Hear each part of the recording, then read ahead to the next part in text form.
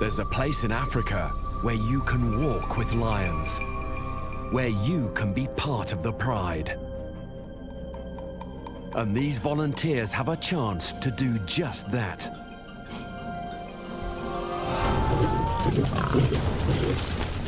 They've come from all over the world to work in this unique conservation program. To see more lions hunting free in the wilds of Africa. And to engage with them like no one else on Earth. There's never a dull moment at Antelope Park. That's crazy. It's crazy.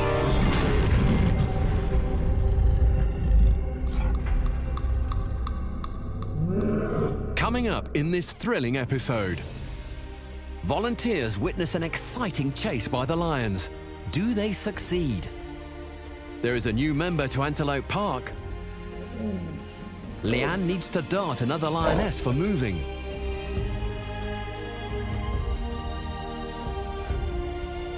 Something interesting catches the Ngalmo Pride's attention. The gentle giants of the park overwhelm one individual. Dan and Leanne are venturing on a day encounter with some of the volunteers who are experiencing it for the first time. Leanne briefs the group before the excursion. Right, so this morning we're going to be taking out these 3 lions for a day encounter, 2 females and 1 male. Dala and Dingani that are siblings, and then we've got Rusizi that'll be joining them today. Now, these guys have been on day encounters before. The reason why we do these day encounters is basically not to train them as such, but for them to get used to being out with the vehicle. They're used to walking with us, but when it comes to them following a vehicle, it's a different story. So we do these day encounters during the day, so we can watch and see how they do. And if they start following the vehicle well, they move on to the next stage, which is the night encounter stage. Now, this day encounter with these guys will be their last one. Next week, we'll start doing night encounters with them because we're happy with them. They're following the vehicle well. They're sticking with the group. They're hunting by themselves when we take them off a day encounter, so that's what we want them to do. Okay, basically the only reason why we take the vehicle with us is because it's unsafe for us to be on the ground with these guys because they are quite big now. So the reason why we take the vehicle, it's pretty much the same thing as a lion walk. They're obviously following the group, which is us. It's just a different, they're following the vehicle basically.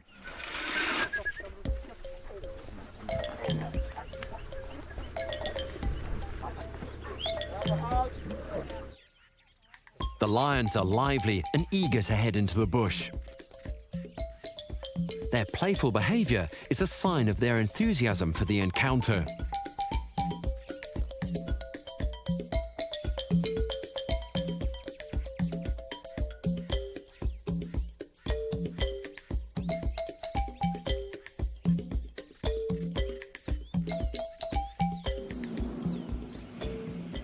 They've been playing a little bit, and we've got 2 that are used to being together and a 3rd that is being introduced to walking with those 2 today.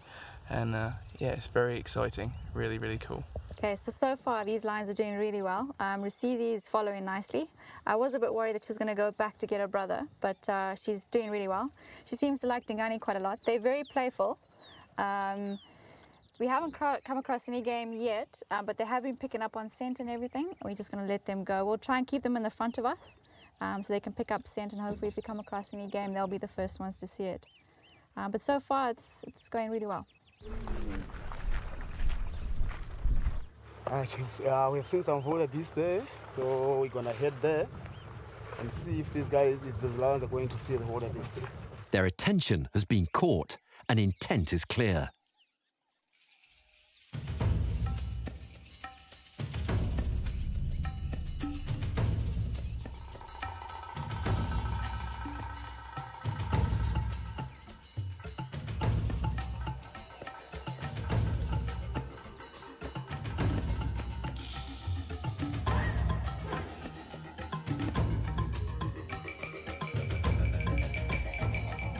They flank off from one another, and hopefully the wildebeest will fall for their strategy. The lions have been spotted, but this doesn't seem to deter them from their mission. They continue to chase the herd. Who will tire out first?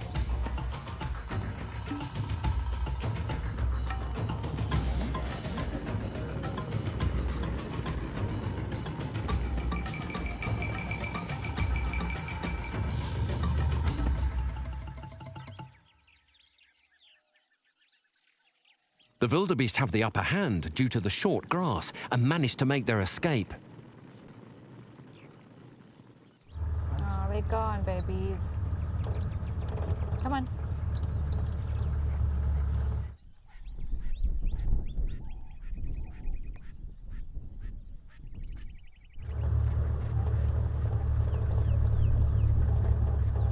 Maybe the reedbuck's home today.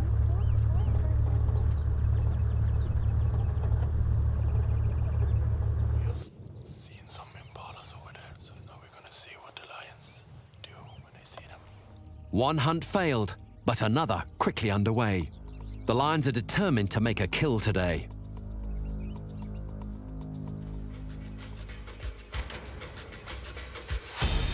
The launch is initiated far too early, and the impala make a brisk getaway.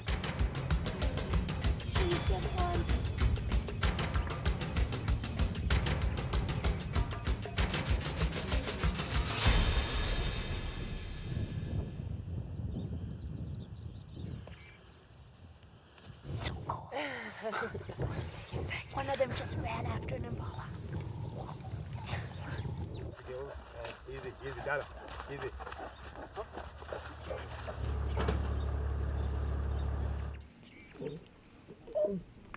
Okay, so we've finished with the day encounter now. The lions are back in the enclosure. They did really, really well. We had a last impala chase just before we got to the enclosure. Rusizi did very well. So I think she's going to be quite a good leader in this group. So we'll see. Now we'll start separating, putting into pairs and doing a night encounters, and we'll see how they do from there. Today, the horse volunteers are training for polo cross. Part of the horse rehabilitation program is to get the horses fit and healthy, and polo cross is the perfect exercise to achieve this.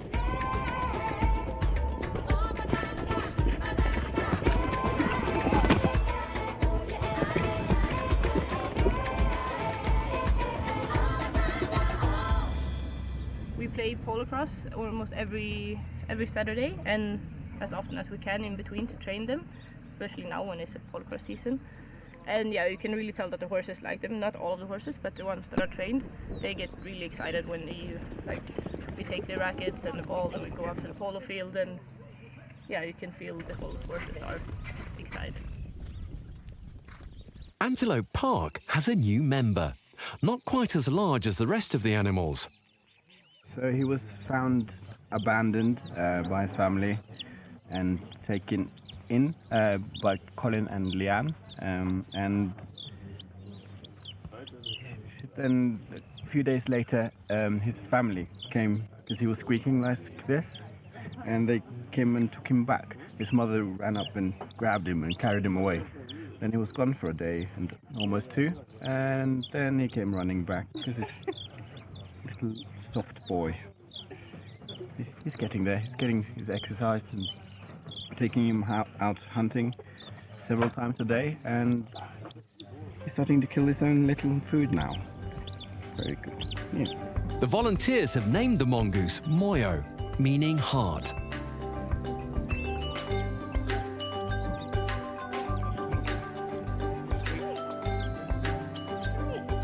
That's my face. That's my necklace.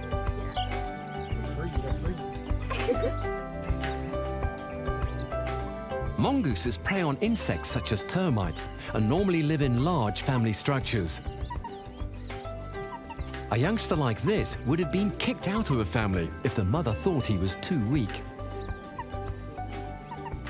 Despite being so young, he is still able to attack and kill his own food. Even if it is just grasshoppers for now. We leave the mongoose to its hunting and join up with some volunteers on their way to an exciting mission where all the help is needed. Darting lions can be a dangerous task.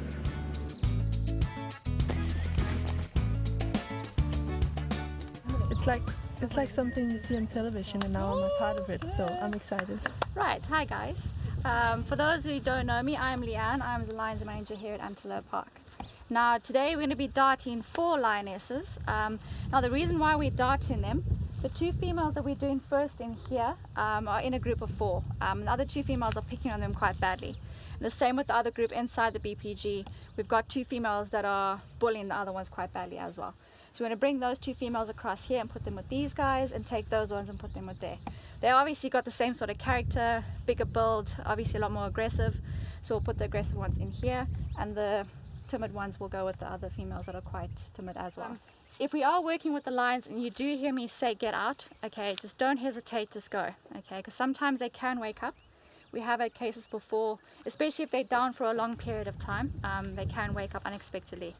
Yeah, I'm a bit nervous. Yeah, me too. My pulse is going like this now. Like before I was like, yeah. Yeah, now like, it's very serious. So. Of course it's serious. Yeah.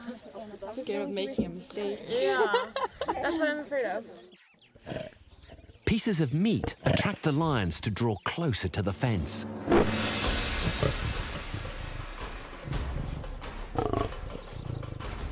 We're going to be doing Mondi first because she's the skittish one in this group. So we always do the skittish ones first, because if we do the other one, she's going to see what we're doing and then we're not going to get a chance to do it. Okay, Mondi's in. I'm just filling in the time of the injection, when she starts to become affected by it, and then when she's out.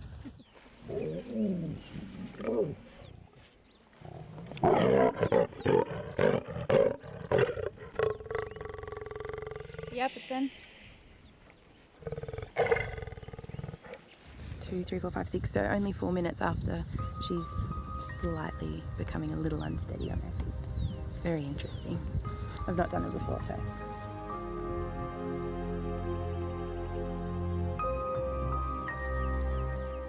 Mondi's starting to show signs now. I was expecting her to, obviously we dotted her first as well, but she's a lot smaller built as well, so she'll go down first and then Katanga hopefully a couple of minutes after that.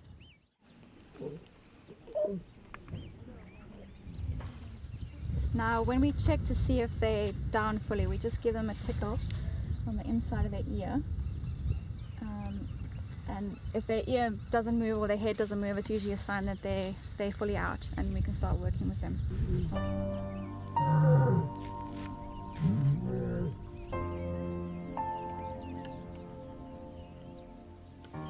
No, she's not out yet. Her mouth is still moving a little bit when I tickle her ear, so we'll just give her a few more minutes.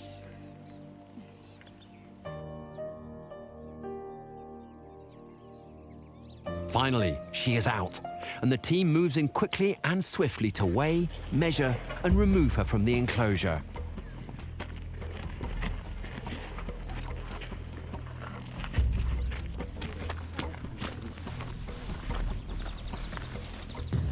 We weigh the lions every time we dart them. Just obviously when we need to deworm them and stuff, we deworm them according to their weight, so it just gives us a good estimate.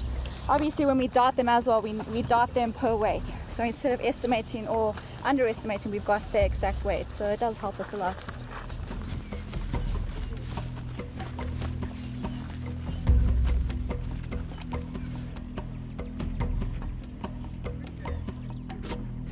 The lionesses are loaded into the truck, ready to be located to a different enclosure. Their body temperature needs to be monitored and their breathing rates checked to make sure each lion is safely under sedation. I think 37.9. 37.9. Yeah.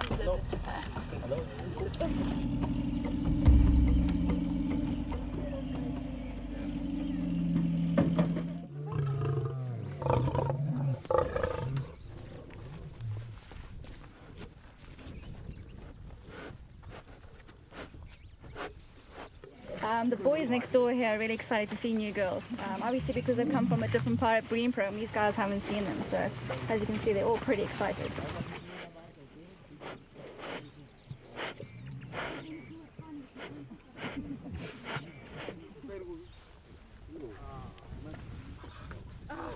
Now Mondi's got a claw mark on the back right by her tail.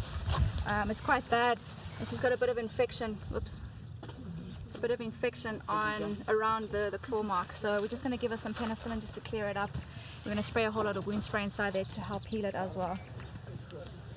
Okay, we're going to give the 2 females the reversal now because we've done all we need to do now. They're in the new enclosure we wanted, so we're going to give them the reversal and then wait for them to wake up. Okay, the reversals are in, guys. If you can just mark that down. The reversal drugs were given about 6 minutes ago, and Katanga now is showing fairly good signs that she's awake. She's almost on her feet now. It's like someone waking from a hangover. Yeah, a really bad one when you wake up somewhere else than you started. All in all, a successful relocation task, and the volunteers are relieved with the outcome and grateful for the experience.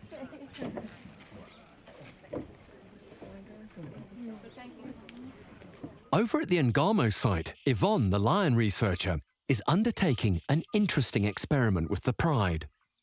She will play the sound of hyena calling into the release site to observe how the lions react. Having never heard hyena before, Yvonne is hoping the pride will show natural interest.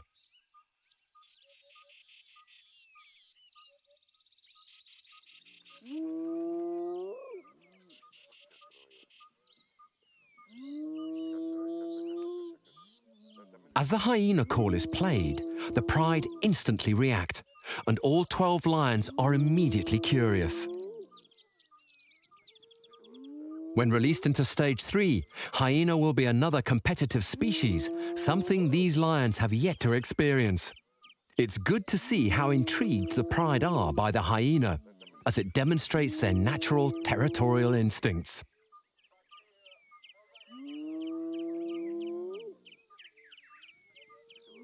Milo and the rest of the pride quickly approach the fence where the sound is coming from. Even the cubs are showing intrigue. This experiment will allow the researchers to assess whether or not the cubs would be able to defend themselves in the wild if hyenas were about. Judging by this reaction, it's clear their natural instincts are engaged.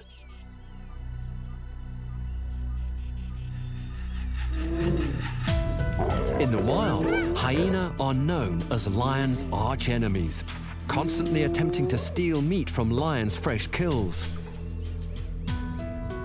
Lions either have to defend themselves from the scavengers or, if outnumbered, give up their meal.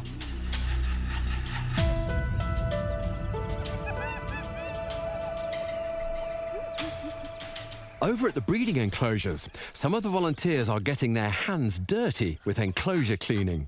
Not the most appealing task, but it's all in the name of conservation. I'm scooping poop for the lions, and I guess it's our fault that we have to scoop the poop because we're the ones that help to feed them too.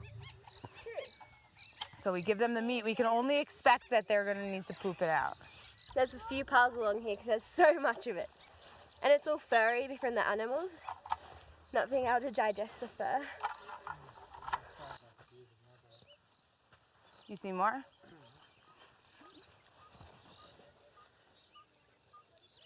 I think it's a little bit of old intestine, pretty sure.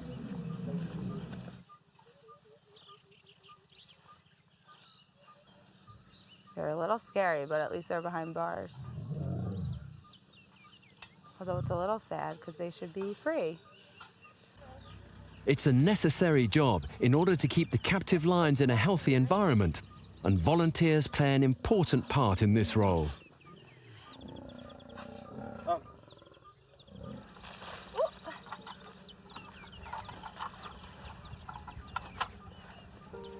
Moving over to the elephants, where a new volunteer is herding them for the first time.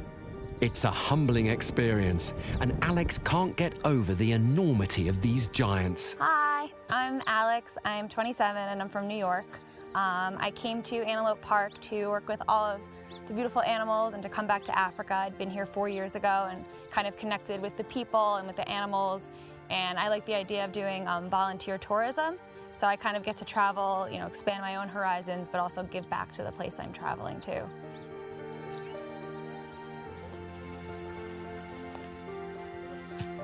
Hi, do we have treats for them? Hello. Do we have treats?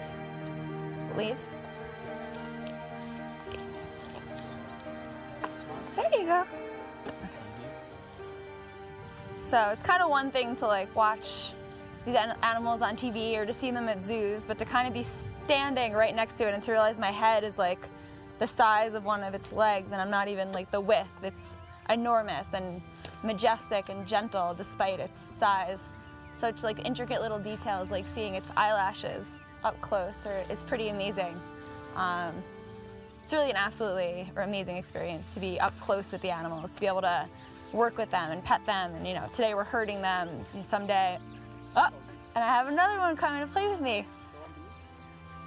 To be able to give them treats. You know, today I've been feeding out of my hands and taking me for a ride. Hi, what can I give you? What, this one?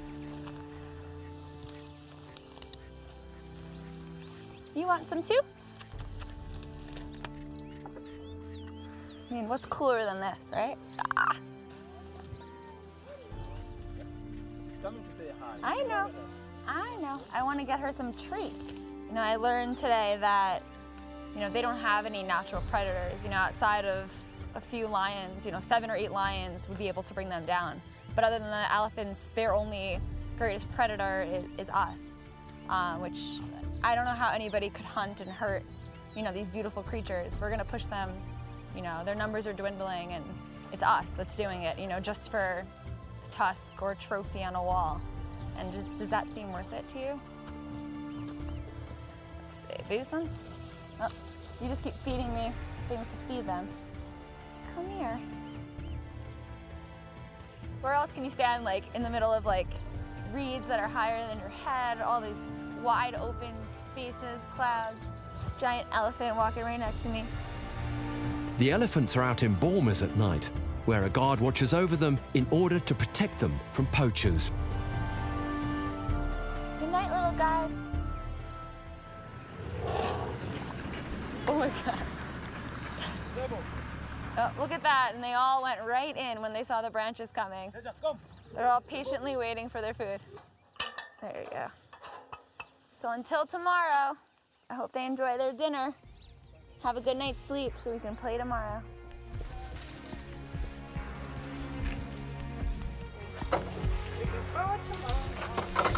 Tomorrow morning. Yeah. Off we Elephant go. soup. Yeah.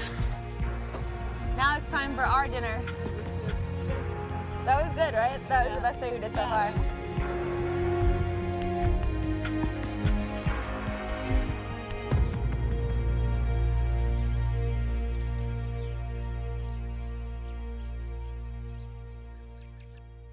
Coming up in the next engaging episode, a photographic volunteer witnesses something incredible. Meat prep is underway and there is scrapping over the lion's share. Leanne builds a den in preparation for some new arrivals. The tables are turned when a zebra stallion attacks Rabubu. This is a real cat fight. And the cubs discover something new.